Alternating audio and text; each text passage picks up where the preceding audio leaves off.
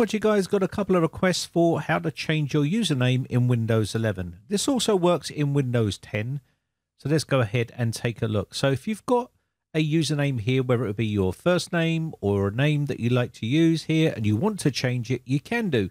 It's pretty straightforward, and I'll show you 5 ways to change it in this video. So first up, let's go ahead and right click and go to run. And then we need to type in this inside the run box. netplwiz, and then click yes. This will open up this little box here, which is for your user accounts.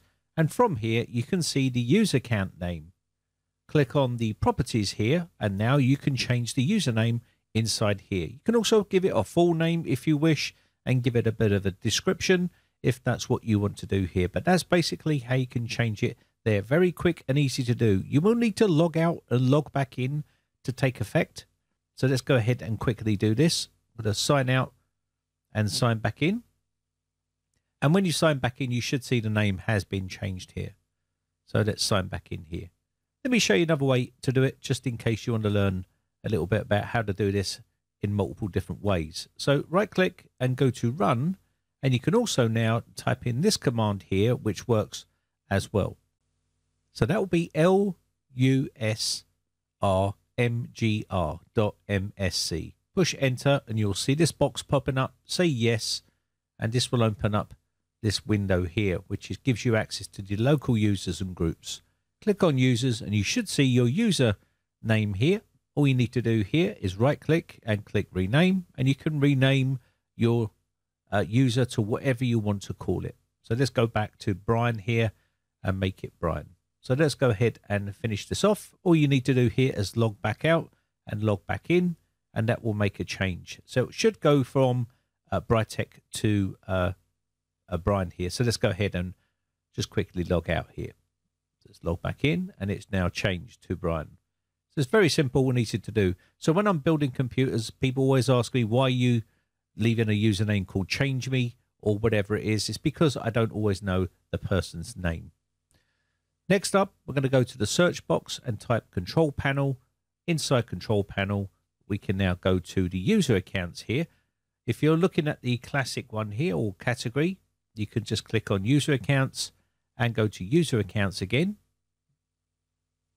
And this is the account here that's changed the name once more by clicking on change your username. And you can basically just go in here and put in the name you want to put in on your system.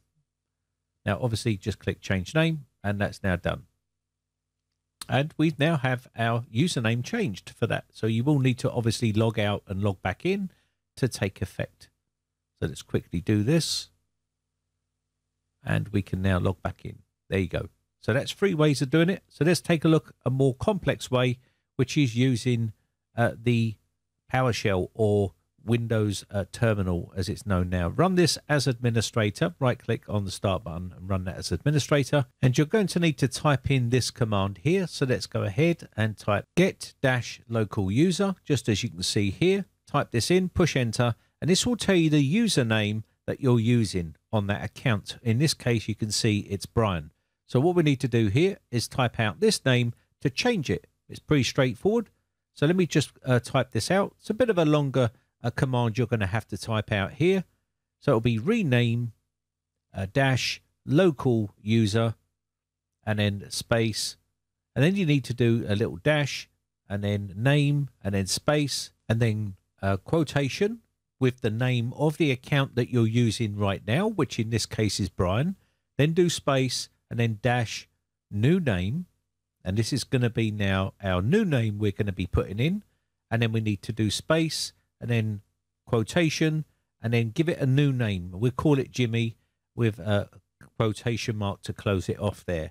That is what you'll need to do. And then push enter, and basically you'll need to log out and log back in, and your new username will be Jimmy or whatever you call it.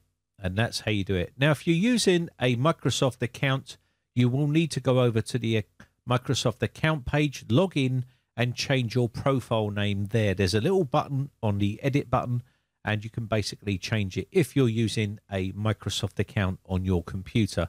Very simple and easy to do. And that will be the only way you can change your Microsoft account with Microsoft is on their website.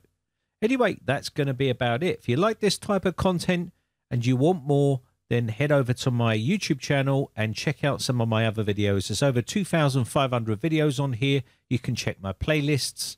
And also, if you want to subscribe, hit the subscribe button and hit that bell and click all to be notified when I upload new videos. Again, if you want to support me a little bit further, you can hit the join button and join my YouTube members group. You can cancel anytime. It is $4.99 a month. And this will give you some loyalty badges, some custom emojis, and some special access on my Discord server.